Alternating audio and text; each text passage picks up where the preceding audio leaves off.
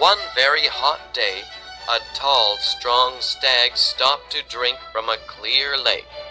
When he took a drink, he could see his image in the water. "My horns are so beautiful," he said.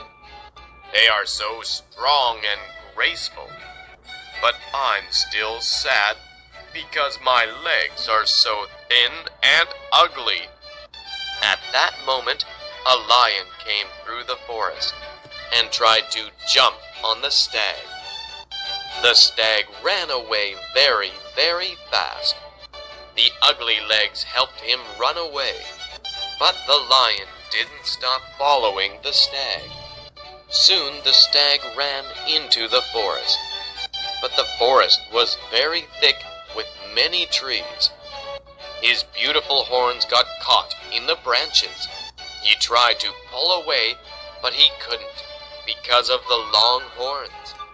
Finally, the lion caught up with the stag and killed him. People often forget what is really important in our lives.